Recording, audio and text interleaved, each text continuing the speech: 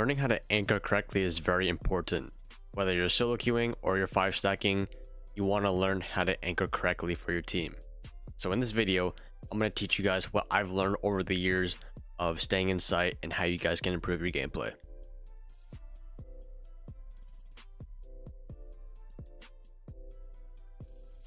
If you are new to my channel, my name is Athieno and I post Rainbow Six Siege tips, guides, and almost everything I can help you guys get better, as well as my own stream highlights as well. So make sure you are subscribed and make sure you guys are following my social media to stay updated on other content sources. And I stream almost every single day on Twitch, mostly at nighttime and sometimes in the evening after school, so make sure you follow me over there as well. So the first thing you need to know as an anchor is, first you got to sort your mindset out. This is important as an anchor, but overall in your Siege gameplay, even in life as well. You want to lower your expectations of the rounds in the game. We all know Siege is a very unexpected game and things can be really unpredictable, so you might not always be happy of the outcomes of the rounds. Sometimes your team can die off early, maybe you die off early and you weren't able to put your utility down and you start dropping no kills. Now what you guys need to do is just don't expect so much of yourself and out of your team. We're all learning and we're all just trying to play and have fun and get better, but you gotta start off with lowering your expectations. Now that you're able to react to a lot of the things that happen in the round, you gotta be able to adapt. Like I said, Siege is very unpredictable, but there is common strategies, spots that you can happen. So learning how to adapt to the round if you are in a man disadvantage, a man advantage, or maybe it's you lost a piece of utility, you don't have information on that kind of stuff. It's just learning how to play the best out of every situation. That's why I always talk about being optimistic, is that way you can always think of the best way to take the positives out of the situation. So now that we got your mindset sorted out, let's get into actually holding the site.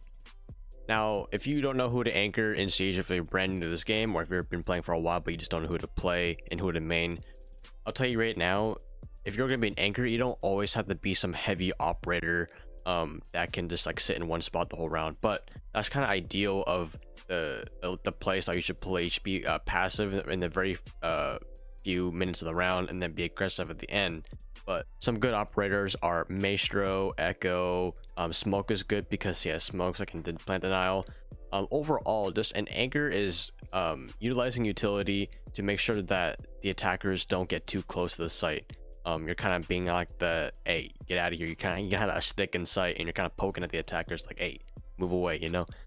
In the beginning of the round, you want to make sure if you are the right operator to make rotates and then get on cams pretty early on for your roamers. That way they don't have to sit in one spot and stop moving, just check cams. So you have the opportunity to check cams and get that information earlier in the round and be like, okay, where is the enemy setting up?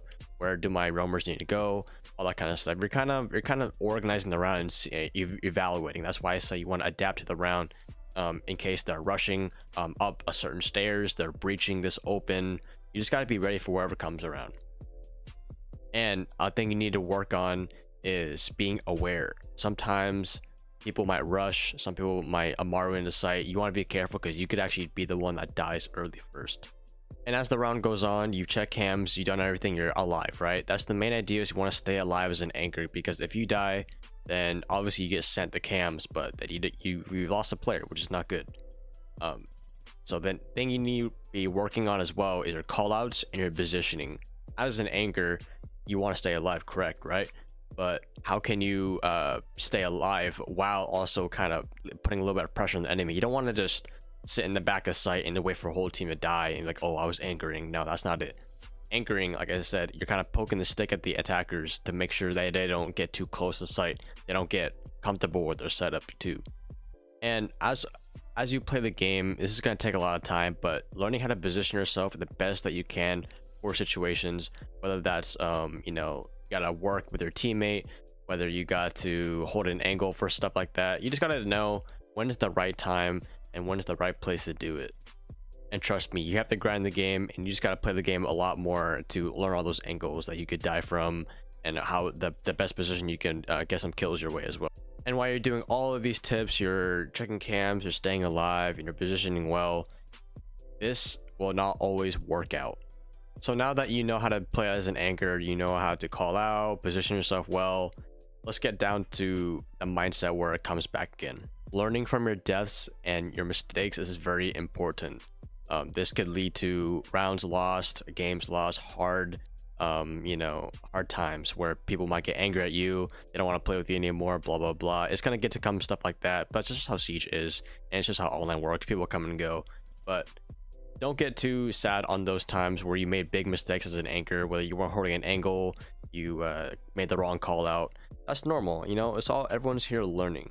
You're gonna get rushed early on a match point 4-4 overtime. It's gonna be rough like that, and you're gonna die to a lot of angles that you didn't know. You're gonna be in bad positioning. You might be outside the breach and they shoot you for free, but that's just how it is. You can get so mad over a death and you complain all you want. You can even make up stories about it, but what's that gonna do for you? Is that gonna help you become a better player? You become a better anchor, overall just a better Siege player, So that's why I always want to have you guys lower your expectations. Don't set them too high for yourself, or else if you don't meet those expectations, you're going to be disappointed in your team or even yourself. So you don't want to take it too hard on yourself. And after every death, usually what I'm asking when I was in the early process of learning, and I still do this to this day, you got to ask, how can I do this better?